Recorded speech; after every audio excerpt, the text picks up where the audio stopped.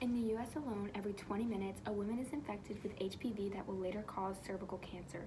What if instead of going to a clinic to get tested, you could get diagnosed without even leaving your house? Hi, I'm Tara Sellers. I'm Melissa Ware. I'm Megan Goodmurphy. And I'm Kira Myers. We are sophomores at Bayside High School, Chapter 3, Division number 24250. But what is HPV?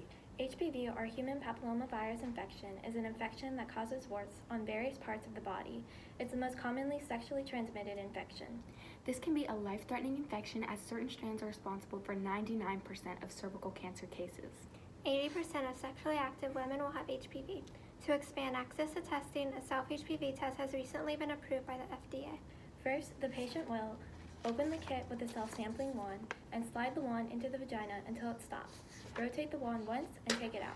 Then they are going to let the wand dry for 1 minute and then put the cotton swab portion of the self-test in the tube, cap the tube, and place it in the pre-addressed envelope to be mailed.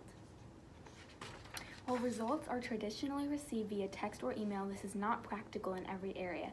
As a solution, we propose partnering with well-established non-governmental organizations to help with distribution. We want to adapt this product to reach a more global audience so we can modernize struggling communities. This will benefit more women and reduce the cost, but it will also make testing convenient and private. 2,240.4 million women in less developed countries are at risk. If a self-administered HPV test was more accessible, this number would drastically reduce. Next, to revolutionize not just this modern world, but also diffuse to poorly funded areas, is the self-administered HPV test. This kit empowers women to have a more significant role in their health and diffuse cultural stigmas.